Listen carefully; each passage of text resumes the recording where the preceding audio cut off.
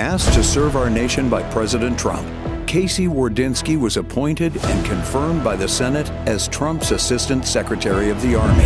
I've had no higher calling than when President Trump asked me to implement his agenda by appointing me as his Assistant Secretary of the Army.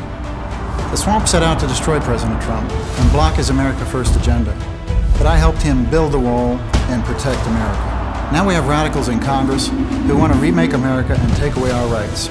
Trump's conservative warrior, Casey Wardynski, is the leader North Alabama needs in Congress.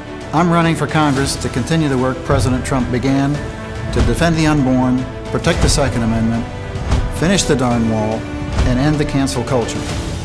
Career politicians and their special interest friends are ruining our country. That must end.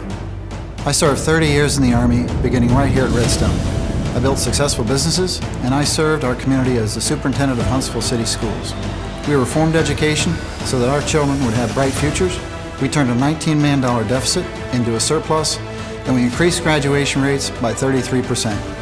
But today, we see leftists and weak Republicans calling for higher taxes. That's just plain wrong. I graduated from West Point, where we swore an oath to defend the Constitution and the Bill of Rights. Now Joe Biden says our rights aren't absolute. Sorry, Joe, but our rights come from our Creator, not you. I fought the swamp when they tried to defeat President Trump, and I'll fight them again to protect North Alabama. In the Army, we run to the fight, not away from it, and that's exactly what I'll do in Congress. Republican Casey Wardynski, a fearless conservative for North Alabama.